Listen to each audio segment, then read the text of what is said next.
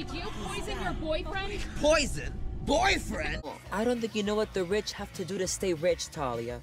Your father's actually a saint in comparison. What did you wish for when you threw that rock?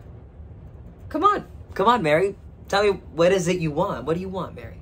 You want the moon? Yeah, just say the word and I'll throw a lasso around it and I'll pull it down. Yeah, that's not bad. I'll get you the moon. Well, then you could swallow it and it all dissolve, see?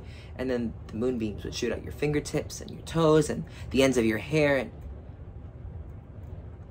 Am I talking too much? Can you please stop doing that?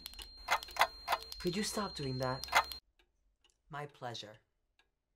I'll go grab that to-go cup for you from the back. Oh, look at you two little seeds of romance blossoming in the savannah. Your parents will be thrilled. What with your big betrothed and all? Betrothed. Intended. Affianced. One day, you two will be married. Oh, well, sorry to bust your bubble, but you two turtle doves have no choice. It's a tradition going back generations. You don't have to, Beth. Forget about my mother's house. You won't even spend the night in my own fucking apartment. It's the best I can do. And I clean it and clean it and clean it, and you still make me go over to your place. And it's not because you have to get up early, because you don't have to get up that early. Because you're a fucking artist at the school, for fuck's sake. I mean, what is that? But you won't let me go.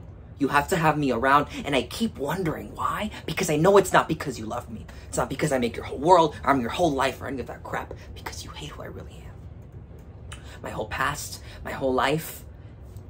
That stuff you're so proud of, that's me pretending to be somebody else. Because everything else about me makes you want to puke. Is that what you like when I'm not here? Like I'm a fucking pig. Like I'm a fucking piece of slime, and if you're not here to keep me in line, I'll just sink in my own shit. The shit that I come from, the shit that's my life, the shit that's me. Like you're not shit.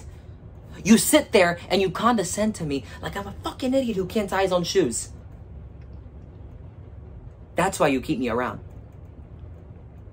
Because you can't feel good about yourself unless there's somebody else in the room for you to look down on. Come back soon. Bitch.